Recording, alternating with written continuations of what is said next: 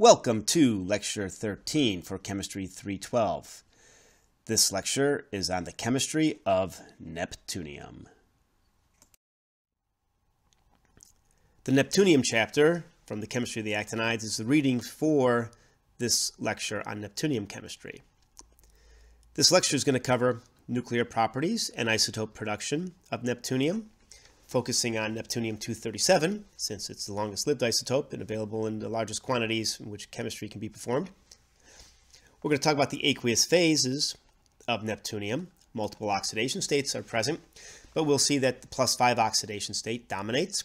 This +5 oxidation state is similar to the uranyl in as much as you have a linear cation with the two oxygens like the uranyl. This one will be the neptunium. We're going to talk about the separation and purification of Neptunium.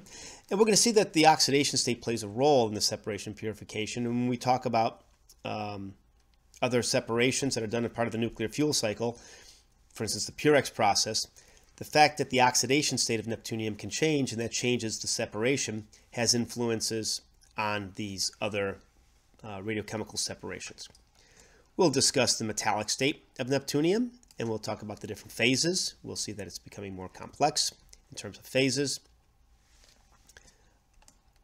We'll talk about Neptunium compounds, number of Neptunium compounds that have been prepared, synthesized, characterized. We'll go into structure and coordination chemistry, the role of coordination chemistry in terms of oxidation state is an ability to explore some of the F electron properties. And then we'll end this lecture discussing the analytical chemistry of Neptunium, how one can determine Neptunium concentrations, what different methods can be used. Neptunium has 22 known isotopes. The longest lived is the Neptunium-237 isotope, which can be produced two ways in the nuclear fuel cycle. One is consecutive capture on uranium-235. Uranium-235 captures a neutron as instead of fissioning, in a smaller percentage of the time, it'll capture the uranium-236. The uranium-236 is also long-lived, and it can capture a neutron and create uranium-237, which then beta decays to Neptunium-237. There's also this N-to-N reaction on uranium-238, creating the uranium-237, which then beta decays to Neptunium-237. And then lastly, in the nuclear fuel cycle, you can have formation of americium-241 from the beta decay of plutonium-241. The alpha decay of americium-241 creates Neptunium-237. Neptunium-237, one of the main uses of it is for the formation of plutonium-238. Plutonium-238 is a very good heat source for producing batteries that can be used for remote applications such as space exploration. Neptunium-238 and Neptunium-239 are also available. Neptunium-239, as we've already discussed, is a relatively short-lived half-life, but it does have a nice gamma line that can be used for radio tracers. And then Neptunium-235 and 236 can be produced from cyclotron irradiations of uranium-235.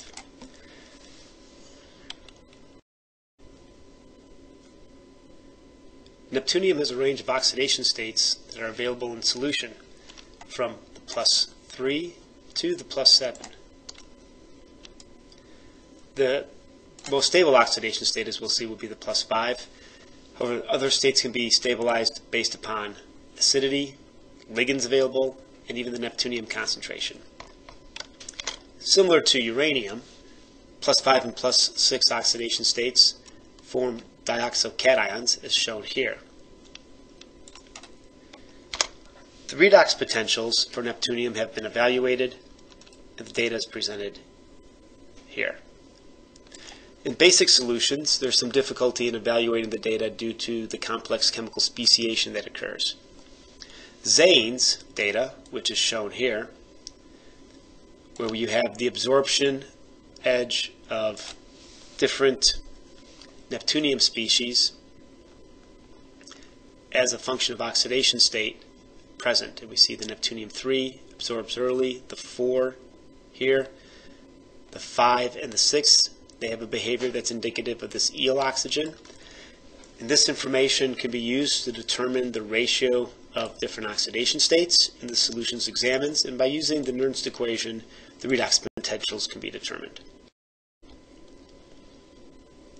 In solution, neptunium can undergo disproportionation. For example, neptunium-5 can form neptunium-4 and neptunium-6 in solution. The equation here shows the reaction that occurs where neptunium-5 with acid can go to neptunium-4 and neptunium-6. So this disproportionation is favored in high acidity and high neptunium concentrations. So if you wanted to limit disproportionation in a solution, you would limit both the neptunium concentration of the pentavalent oxidation state and the acidity.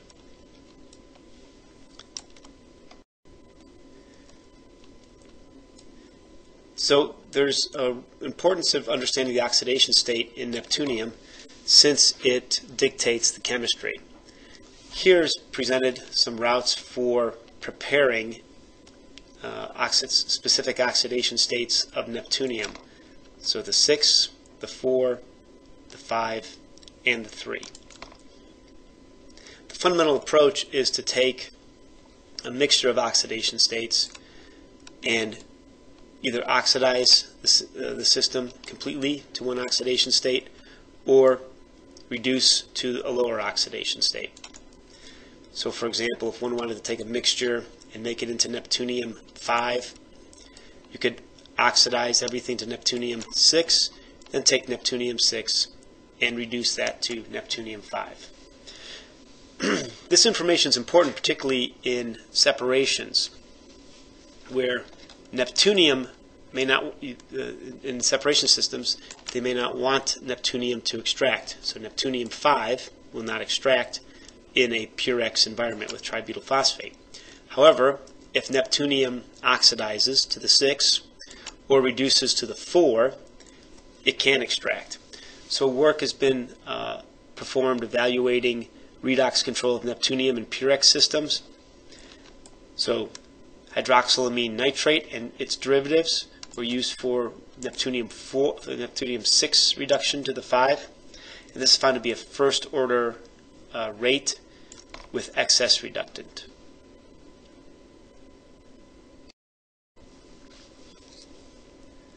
This complex solution chemistry of neptunium can be explored for the range of the oxidation states. Detailed modeling has been explored with neptunium-5, looking at the spin-orbit coupling of the two 5f electrons. Obviously, since the neptunium species are colored, UV visible spectroscopy can be a useful tool in evaluating its speciation. And as an example here, in 2 molar perchloric acid, neptunium-3 has an absorbance of around 780 nanometers with an extinction coefficient of 45. Tetravalent neptunium, a little bit higher at 960 with a larger extinction coefficient. The prominent oxidation state in solution, neptunium-5, has a very large molar absorptivity, close to 400, and is in the near IR region, close to 1000. And neptunium-6 is over 1000, 1200 nanometers, with a molar extinction coefficient of 45.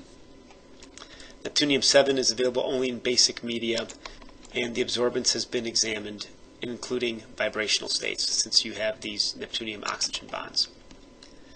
A range of complexation constants have been evaluated for neptunium with a number of inorganic ligands, and the trends are similar to other metal ions. So observed here, fluorine being strongest, perchlorate being the weakest. And as we discussed with uranium, neptunium can also form cation-cation interactions where the oxygen from neptunium can coordinate with metals listed here, going in strength from iron down to aluminum. The neptunium solution chemistry can also be explored through hydrolysis. The hydrolysis preference is the same as for uranium, where the tetravalent is the greatest propensity to hydrolyze, the pentavalent the least. The data for the hydrolysis is listed here, and what's shown here is a speciation curve of neptunium-3, 4, 5, and 6 as a function of pH. And this data was collected with chess and these complexation constants are available in the CHES database.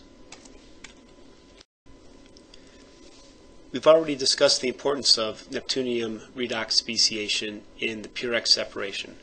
Again, neptunium-5 is not extracted. However, we've also discussed that neptunium-5 can slowly disproportionate in high acid, one of the conditions of the pure X process, where it can form extractable neptunium-4 and neptunium-6 species. Studies have been performed to understand this redox behavior, and reduction of neptunium-6 by a range of compounds have been explored. One of these compounds is acetohydroxamic acid, which is shown here. And acetohydroxamic acid has preferentially shown to complex with tetravalent species, including tetravalent neptunium and plutonium. And this has been used to help control its behavior in proposed separation systems. The back extraction of neptunium-5 can be used also to control plutonium and uranium during the separation process, particularly through controlled neptunium-6 reduction in the presence of plutonium-3. Again, plutonium-3 is an extracted species from the organic phase and is one of the main goals of the pure X process for the separation of plutonium from uranium. We've already discussed the solvent extraction-based methods using tributyl phosphate, where, very similar to the uranium, we get the neptunium-6, 2-nitrate tributyl phosphate, and as we'll see with plutonium, the neptunium-4 with 4-nitrate tributyl phosphate system extracted. Data is shown here for the extraction of tetravalent neptunium and hexavalent neptunium. CMPO, which is a ligand that is preferentially used in the TrueX process, has also been studied with tributyl phosphate, and separations have been achieved with oxidation state variation, where neptunium and plutonium can be reduced and neptunium-4 can be extracted into organic and then removed with the carbonate oxalate, or EDTA. Other neptunium solvent extractions include the use of HDEHP, which is the molecule shown here. This is also part of processing for actinides. In this case, with 1 molar nitric acid with the addition of sodium nitrite, the uranium, plutonium, neptunium, and americium go into the most stable oxidation states. In this case, neptunium-5 is not extracted. So we get oxidized material, we can extract, and then if neptunium is reduced back to the 5, it can be back extracted into 1 molar nitric acid.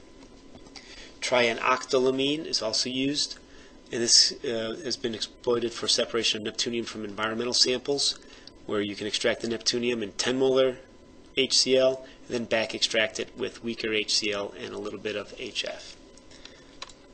Combinations of ligands, synergistic extractions with CMPO and tributyl phosphate in dodecane have also been performed. And as we can see here, we can vary the distribution coefficients, so depending upon the oxidation states. And if we examine a system such as 1 molar nitric acid, this mixture of CMPO and tributyl phosphate has a very high extraction for neptunium-6, extremely low for neptunium-5, and above 1 for neptunium-4. So here's a clear example of how the role of the neptunium oxidation state will vary the extraction behavior as a function of acid concentration.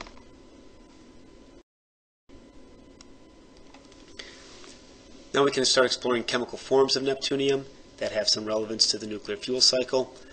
One would be metallic neptunium. This was first synthesized from neptunium trifluoride with barium metal at elevated temperature.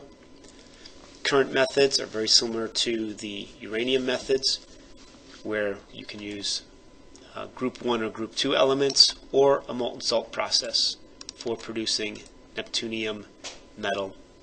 So here's something where neptunium dioxide is dissolved in a molten salt. Through electrolysis, one can reduce the neptunium-4 all the way to the metallic state. Work has also been performed in the laboratory on using mercury, making amalgams of neptunium. This also works with uranium and plutonium from an acetic acid solution, and then the mercury can be distilled to produce pure metal.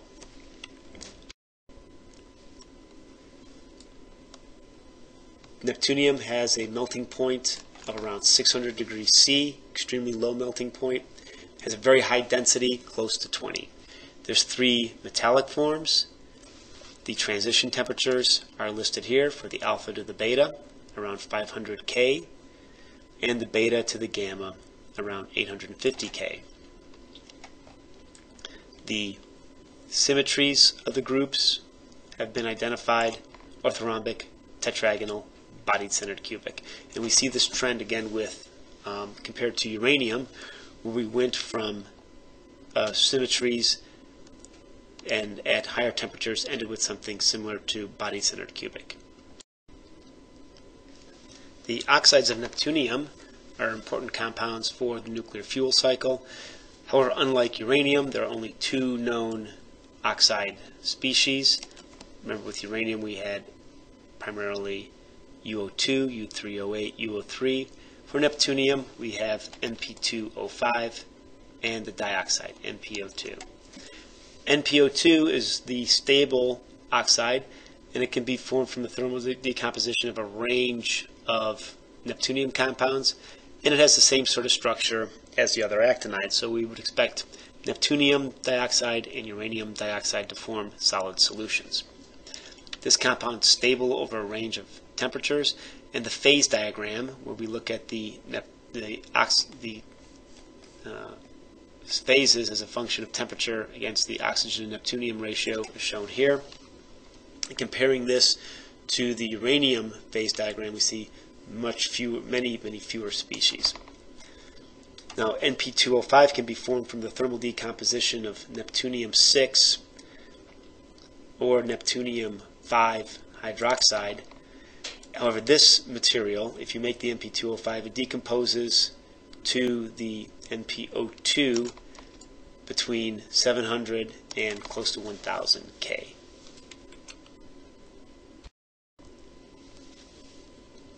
The halides are also important species. You can make neptunium halides to the 3, 4, 5, and 6 oxidation state. And these can be prepared from the reactions with HF, as shown here, either starting with the dioxide or taking the fluoride, the tetrafluoride, adding another fluoride to it, taking the dioxide and reacting it with the fluoride directly to make the tetrafluoride. Like uranium hexafluoride, neptunium hexafluoride is volatile, and it actually has a higher vapor pressure than both the uranium and the plutonium compound. The synthesis is similar to what we discussed for the uranium hexafluoride compound. Neptunium tetrachloride can be formed from the dioxide with carbon tetrachloride, and then the trichloride can be formed by treating the tetrachloride with hydrogen. This is similar to the uranium reaction. The bromide can be formed by reacting the dioxide with aluminum tribromide. And if you take the elements, neptunium and iodide, they can also form neptunium iodide. Same thing with bromide, neptunium, and bromide. These reactions are all similar to the uranium species. However, the measured data on the neptunium compounds is much more limited than the uranium homologs. An area of fundamental chemistry that involves neptunium is coordination chemistry. And this interest is driven by the different oxidation states that neptunium has and the ability to perform systematic studies of the actinides. For neptunium-3 coordination compounds, there's very little data due to the instability in aqueous solutions under air. Neptunium-4, there's been a few compounds formed, and they find to be isostructural with the uranium-4 complex. Neptunium-5 is shown to undergo cation interactions. Neptunium-6, there's been some simple synthesis, for instance with oxalic acid and Neptunium-6 solutions. However, over time these compounds will show reduction of neptunium from the hexavalent oxidation state. And then for Neptunium-7, there's some literature available, but there tends to be disagreement over the exact Neptunium-7 species that are in these coordination compounds. An example of Neptunium organometallic chemistry is shown here. And it's mainly done with the cyclopentadienyl species, demonstrated here, which has actually been performed for the other actinides. The synthesis route is shown here, where you can take Neptunium CP chloride with some sodium, drive a reduction to get the Neptunium-3 tri-CP in tetrahydrofuran. It has been found difficulty to remove the tetrahydrofuran from this compound, so there's strong coordination still in that environment. In Neptunium-4, a similar synthesis, again with a chloride starting compound, where we can get the 4 CP ligands around the neptunium. This dissolves in benzene and tetrahydrofuran and could allow spectroscopic examination of this material to be performed. Finally, there's some analytical methods that can be used for determining neptunium. Most common you would expect would be radiometric methods. For the alpha, there's 2 times 10 to the 7th becquerel per gram. So this allows a way to detect the neptunium. Isolation of neptunium from seawater can be performed. Usually the material is concentrated with co-precipitation ion exchange or in solvent extraction. Liquid scintillation has also been used, obviously as an extension of alpha spectroscopy. Another interesting route is the formation of Neptunium-238 by the neutron capture on Neptunium-237, so neutron activation analysis. And this has the capture cross-section is high, 170 barns, and the half-life of the neptunium is very short, 2.117 days. So this allows for a very sensitive route for the determination of neptunium, and it's found to be 500 times more sensitive than alpha spectroscopy. Spectrophotometric routes are available, as we've already discussed. Based upon the molar absorptivities, these concentrations can be observed in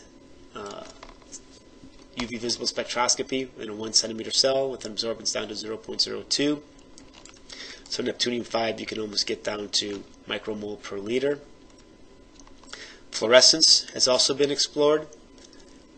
These are usually performed at low temperature. Data has been collected that shows that neptunium can fluoresce. And of course, X-ray fluorescence and mass spectroscopy are useful tools in neptunium analytical methods. A review of an analytical method we discussed during gamma spectroscopy is Mössbauer spectroscopy. So the excitation is done with americium-241, and this is just a review of what we've already discussed. It shows that one can identify different species of neptunium through its Mössbauer spectrum. So as a review, this presentation discussed the role of oxidation states of neptunium in solution, how those oxidation states can be adjusted, and how it influences the chemistry, particularly its separation chemistry. The main fact being that Neptunium-5 is the dominant oxidation state in solution. However, the oxidation state can change over time and conditions, particularly with disproportionation of Neptunium-5 going to Neptunium-6 and 4, where both these oxidation states can be extracted. Some of the questions you should be able to answer based on this lecture are listed here. What's the primary solution phase oxidation state of neptunium? Neptunium is pentavalent, +5. But that compound is the dioxide neptunyl, as shown here. What is the neptunyl disproportionation reactant, the Neptunium-5? Well, Neptunium-5 with acid goes to Neptunium-4 plus Neptunium-6. We have 2 neptuniums going to a 5 going to a 4 and the 6. so there's no net change in overall oxidation state. This is also a condition that one can evaluate to determine how to keep Neptunium-5 stable in solution. One would be not store it under acidic conditions and try to keep the concentration low. How does this Neptunium disproportionation reaction impact the Purex process? We introduced the Purex process in this lecture. We'll have some details on this process in lecture 17. But the process is used to remove uranium and Neptunium from spent fuel. If Neptunium is, during the separation process, Neptunium is not extracted product, Neptunium-5 does not extract in the Purex process. However, the process is acidic, so you can get disproportionation of Neptunium to the 4 and to the 6 oxidation state, and both these extract. So in this high acidity process, Neptunium-5 does not extract, Neptunium-4 and 6, so that is in plutonium-4, and uranium-6, they extract in the Purex process. So if Neptunium undergoes disproportionation, it can actually go in both the aqueous and the organic phase of the process. And then finally, another example of a question is, what are the Neptunium binary oxides? Unlike uranium, where we saw many uranium oxide species, for Neptunium we only see 2, this Neptunium-5 NP2O5 and this Neptunium-4 NPO2 compound.